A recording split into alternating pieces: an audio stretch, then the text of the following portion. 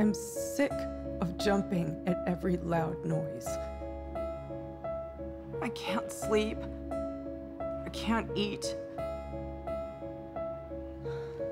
The panic attacks. Renee, it will get easier.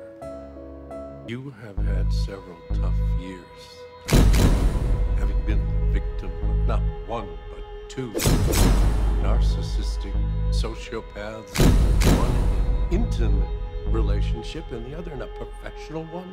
At the same time, taking care of your sister, who is struggling with cancer.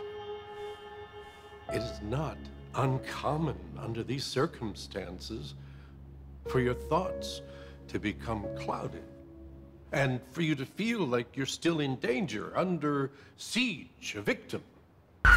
Get in the car. What do you want? What's going on? Who are you? What kind of sentence? What do you know? I don't know what you're talking about! But that's over now. You're safe.